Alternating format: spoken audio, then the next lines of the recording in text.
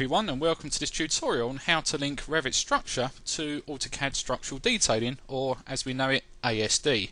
So here I have a very simple Revit model. It's just a simple steel frame, as you can see here. So we have rafters, some columns, bracing and so on. Now there's nothing special about this structure, it's just been put together using standard Revit tools. But what I'm going to do now is actually transfer this to AutoCAD Structural Detailing. Now, in previous releases, you'd have found that the extensions were actually found on the Add-ins tab. Now, the Add-ins tab is now reserved for third-party tools. The extensions now have their own exclusive tab, which you can see here. So, on the extensions ribbon, you'll see we have AutoCAD Structural Detailing, and we have a couple of options here. We can basically link this to formwork drawings. We can link it to RC drawings if we want to, so we can detail reinforced concrete beams, columns and so on. Or we can use the steel detailing link, and in here I'm going to be using the steel detailing. So let's select this link. And the first options we'll see here is we can, if we have ASD loaded on our machine, we can directly send this model to ASD, or if we don't have it on our machine, we could actually generate a DWG file that we could pick up at a later date. But I already have this on my machine, so I'm going to send this across.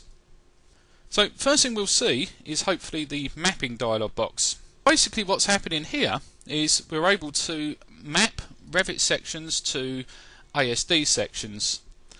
Now what I normally do here is click unmapped, and we can now see that that's blank, so in fact ASD has actually mapped all of these sections, but it is actually just worth checking to see that the sections are mapping through correctly. So we'll go ahead and say OK there. Now this does actually take a few minutes to transfer through. It does help if you load up AutoCAD Structural Detailing in the background to save it having to load that up as well. So I already have ASD running. So it's just going through the various different sections it sees, and then it's now putting across all of the various elements. Okay, so you can see that's now done, so let's now switch across to ASD. Here we are now in AutoCAD Structural Detailing. And the first thing you'll see here on the left hand side is the browser here. Now it's similar in functionality to the Revit browser. It basically shows all the components that we have loaded in. If the inspector's not showing, you can use this icon here to show or hide the object inspector. So you'll see that it actually recognises columns and beams. So you can see we've got columns, beams and profile here. The profiles basically come in as default for things like bracing. So as an example here, if I modify this in ASD, you can see it's come across as a profile. You can set ASD up to actually recognise this as bracing. Okay, so let's get going. We'll start by creating some basic connections. So all of our connections are actually found here. And the first connection I'm going to use here is basically an end plate beam to column flange. You'd also find this in Revit actually now. So we'll start by picking the column and then the beam. All of these are macro driven. So here we can see the macro that's loaded up, and basically we can go through and start to set all of our various different settings in here. So we've got end plates, various different stiffeners. So in here I'm actually going to put haunch underneath, and instead of just using a flat plate, in here we can actually use a profile and then select our profile that we want to use. If we want it to actually go and generate stiffener plates, we can do that as well. So I'm generating a stiffener at the bottom of the haunch and also where the rafter comes in. Any rib details we want to set up we could do, including holes and bolts here. Now if I go into settings, within the bolts, then you can see that we can specify a washer on the bolt head as well as on the back edge where the nut's meeting. If we want a lock-in nut, again we can set that as well. And finally any welds that we want to add in as well. Now also ASD can detect whether we're going to bolt this on site or whether we're actually going to do it in the fabrication yard. So you can see we've got two options there. So we're going to say it's site connected and it's bolted. So let's go ahead and apply that through. Okay, and now you can see ASD has generated that connection. What you'll notice in the Object Inspector is it actually adds these connections in, and you can see we have the bolts that we're using in there as well. Now again, you can show various different plates that we're loading as well by selecting these options across the top. So you can now see the various different stiffeners and plates also shown in the Object Inspector. So let's move across now to the apex connection. So again, here you can see we have end plate apex, and we'll pick our two rafters. And again, you can see this is macro driven. Similar to what we had before, I'm applying symmetry to the plates. I'm applying two haunches here as well, and again I'm using the same profile. Yep, we have our holes configured, so we'll go ahead and apply that as well. Now of course, as we go through this, we're going to have potentially lots of connections to apply. A lot of them will be fairly similar, so what you can actually do is use the template option. So I'll show you this over on this connection. So what I want to do here is just go ahead and use a rafter template that I've actually previously set up. So we'll just set our plate here and apply that. And you can see that's a much faster way of actually applying these structural connections.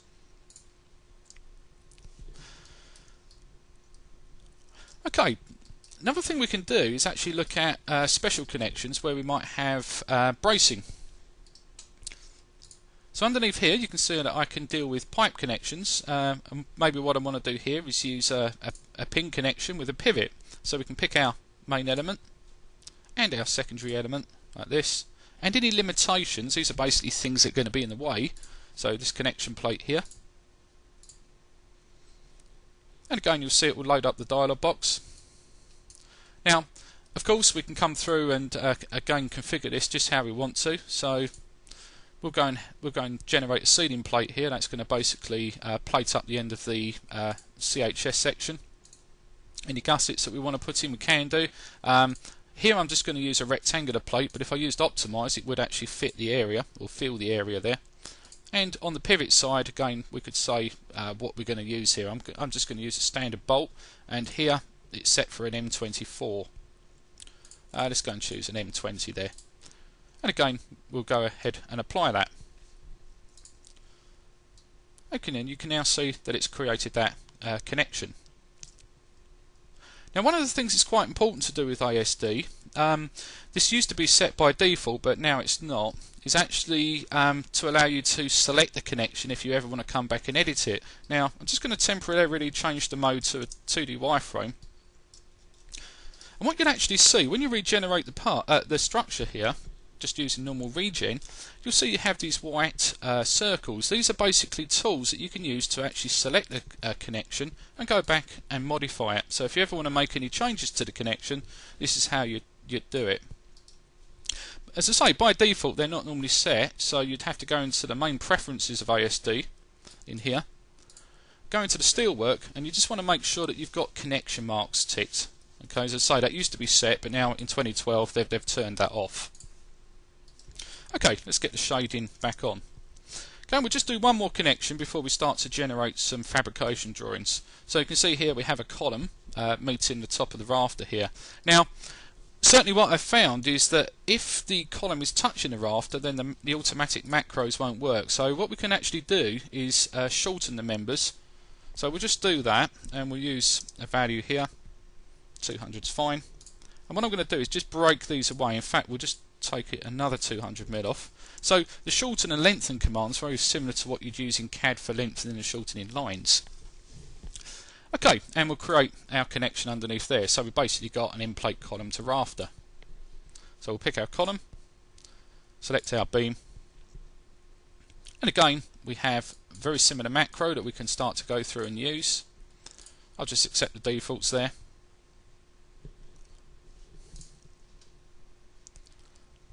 Okay, and you can now see there's our connection. Right, so how might we start to generate drawings off this? Well, we've got a number of different options. What we can actually do, if we go to the positions ribbon here, and we go to groups or families, you'll see that we have a list of those. Now, before we're able to generate drawings, what we have to do is give each component a part number, so it can actually identify each component in the drawing. So back on the model area here, what I do here is select all instances, so you can say select all, right mouse click and then auto position. So I'm just going to accept all the defaults here and get it to actually generate part numbers automatically. What you can do though is you can come through and actually really decide on how it's going to number those up, but as I say, I'll just accept all the defaults for the moment. And what you'll now see is each component has a unique position. So now if I go to positions and we go underneath assemblies here, you can now see straight away we start to see better data. So you can see here I've got the beams, I've got the columns, I've got the plates and so on. Okay. So also if I go under groups here, you can now see that it actually starts to group up all of the beams with connection plates attached. Yeah. So what we'll do, just to get us going, we'll create some automatic drawings of the first rafter. So we'll go to automatic drawings. And if I go to Format and Scales, first thing we need to do here is actually make sure that we have all of our scales set up for what we're going to do. So basically what this means is we're going to create 1 to 10 views for the single profiles and also the plates, and for assemblies we're going to run on 1 to 25. So we're going to add in a template that we want to go and use here. So I have some ASD templates set up, so I'm going to choose an A0 in this instance. If we want a BOM or a bill of materials, again we can actually add that through as well. And you know, there's numerous bills of materials we can generate in ASD. And we'll go ahead here and generate the automatic drawings.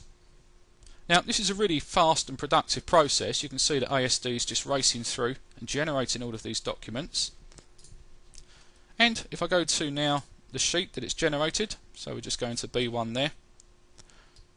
Very quickly you can see that ASD has been able to lay out all of the various fabrication drawings like this, detail it all automatically, including each part. Of course you might need to get in there and make changes to the layout of the dimensions, but I hope you see there that that's really quick and productive. So just to take it a little bit further, if we go back to the model here, what we're also able to do is start to group items together. Let's go through and actually select these. So basically I'm just going to pick all the items I want to have in the group.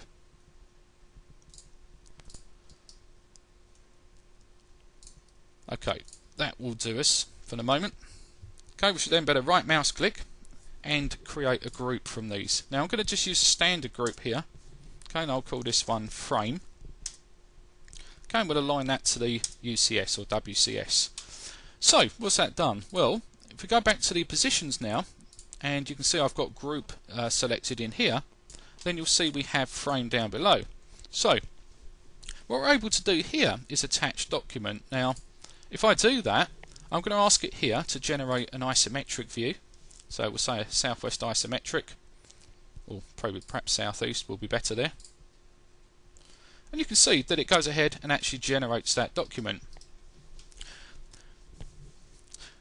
Now, quite often we might want to actually change the way that that's been laid out. So if I went to change style in here, again I could decide on exactly how I was going to present that information. Another way to actually do that is actually to adjust the style, and this allows you to get in and maybe hide the hidden detail. So I don't really want to see invisible edges there, but I might want to see bolts, and I might want to see parts in this. So we'll go ahead and actually apply that. Okay, now you can see I have all the information that I need there. And again, what I better do, if I go back in here, is I would better actually add this to the drawing. So if we just select all these views in the moment, we'll just shift these across over there just to give me a little bit more space on the sheet, like that.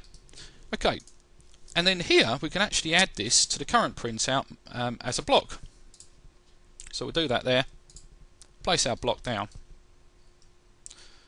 Okay, so literally in just a few minutes you can see that we've been able to transfer a basic structure into ASD, and just using some very simple macros and some drawing view commands we're able to put a good drawing together.